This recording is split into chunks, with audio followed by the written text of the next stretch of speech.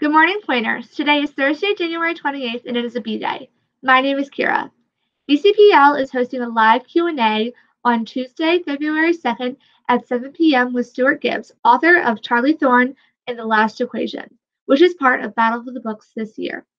On Wednesday, February 3rd at 4 p.m., BCPL is hosting an anime art hangout where you can ask questions and learn tips on how to draw, ink, and color your art, or just watch and learn.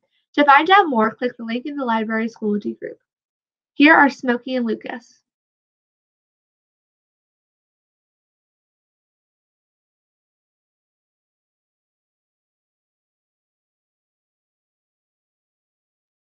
Have you heard? Paws are back.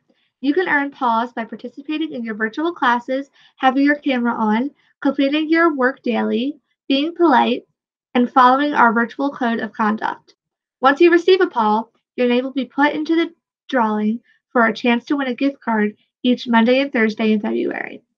There are gift cards for Cold Stone Creamery, Amazon, Ollie's, Five Below, Subway, Nintendo, Xbox, and more.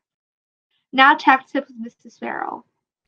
Hi everyone, today's tech tip is 3D printing at the public library, and I'm going to put a link to this page in our library Schoology.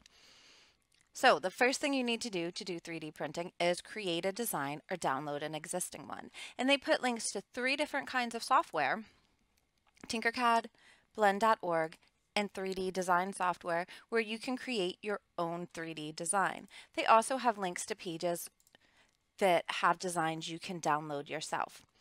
Then you're going to submit your 3D computer file to the public library. They'll print it for you, and then you can pick it up at any branch. There is a form that you need to fill out to get your 3D design. It's important to know that for library card number, that is the same as your student ID number. And if you need help finding that, just send Ms. Farrell an email.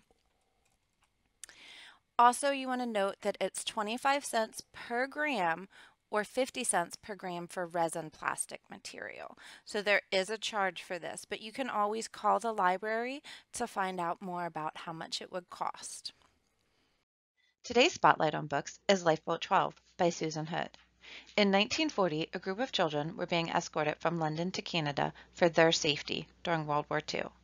Their boat was torpedoed, and this book tells the story of the children, sailors, and caregivers who were on Lifeboat 12. This story is based on real events and real people. Check it out from our library today.